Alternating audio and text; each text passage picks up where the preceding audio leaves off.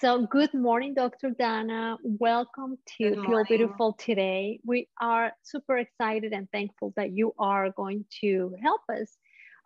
Just answering a few questions about subjects and areas that can help the patients, specifically cancer patients that are the ones we deal with. I'm Dana Neacsu. I'm a physician trained in both conventional medicine and integrated medicine. And I love and I make a goal of mine to use the best from those two words, the best therapies, the best education for my patients. I do see in my private practice a wide range of illnesses and symptoms, including cancer patients. And as you know, Bibi, I've been not only involved with what you do, with your amazing work you do, but also recently because of my own family health concerns and cancer diagnosis. So this is definitely such a close an important topic for me, close to my heart, important topic for me.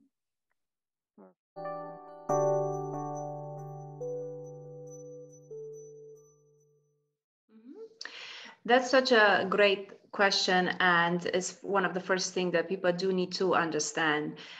There's definitely a continuous feedback between the brain and the body, because yes, there is a body brain barrier, and we think they're two, complete separate things. But the truth is, there's so many chemicals, hormones, and so to speak, chemical messengers will go through. So whatever's affecting your physical body will ultimately affect your brain, and vice versa. And one perfect example of the physical effect that our brain can trigger is, having those butterflies in your stomach, or feeling kind of an unpleasant, warm sensation every time we're stressed out or we're scared of something. I'm sure probably everybody out there had that feeling. This is really what is caused by the brain and how the brain is triggering that feedback loop.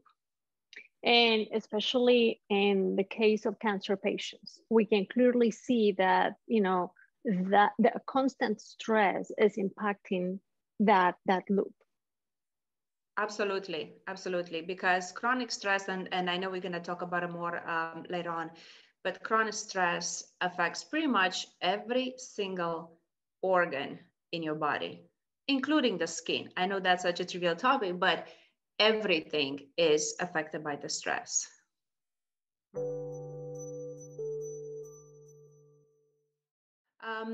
So obviously the whole body is important, right? But if I'll have to choose two main areas, it has to be the gut health and the brain. When it comes to gut health, I know there's been ongoing research, and I think in general, people now are more educated about how the gut is so much more important. It's not just, where the food gets digested. It's involved in immunity. It's involved in producing that happy hormone, the serotonin. So it's easy to see how a broken gut system can affect your whole body. So I would say if you do one thing for your health, that's where you have to start. The other area is definitely the brain. If the brain doesn't want to do something, if it gets into that decision-making fatigue, it will not let your body do anything. Your body will obey to whatever your brain will dictate.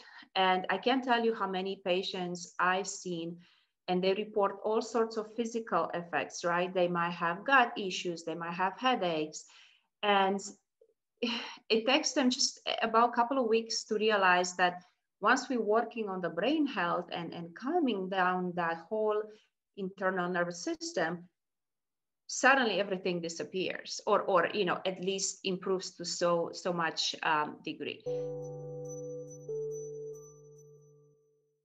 If you think about that, so there's so many things that one can do, but I would say start with the basics.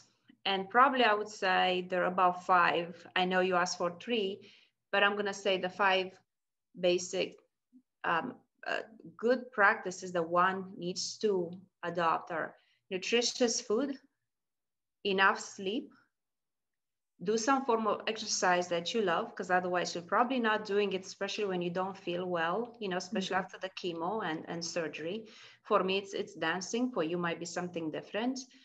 Spend some time with your loved ones, and I would say make sure you give some sort of love and support to someone else. I think I've noticed, you know, in almost 20 years of medicine, that giving back, even if it's just a, you know, thank you note, brings back such a amazing healing energy.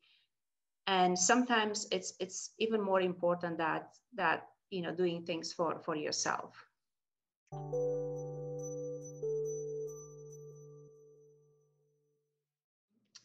Learning to cope well with stress is extremely important, and not just for the cancer patients, but also for their caregivers, right? Because what happens, and this is really important for everyone to understand, we think that the stress will live up here, right? And we're all managing just fine, and that is far from the truth. Every time you have a negative emotion, negative thought, or something comes up in your day-to-day routine, it will trigger a release of a certain neurotransmitter or chemical messenger. And that will definitely not just stay up here. It will travel down that whole nervous system, so-called autonomic nervous system.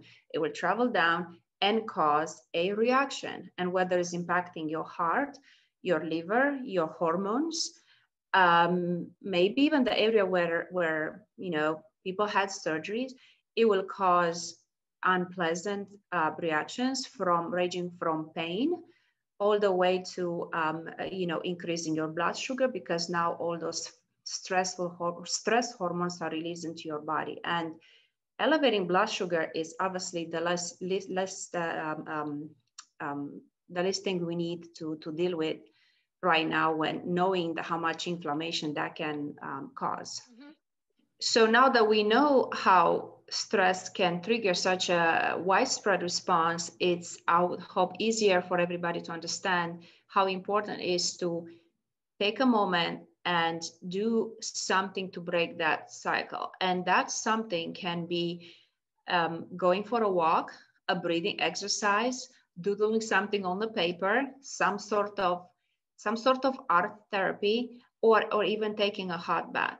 Everything and anything that will stop your mind for a second, or more than a second, will help dampen that stressful response that your body is going through. So it is extremely important to have almost like a toolbox, and to know what works for you, and use that immediately.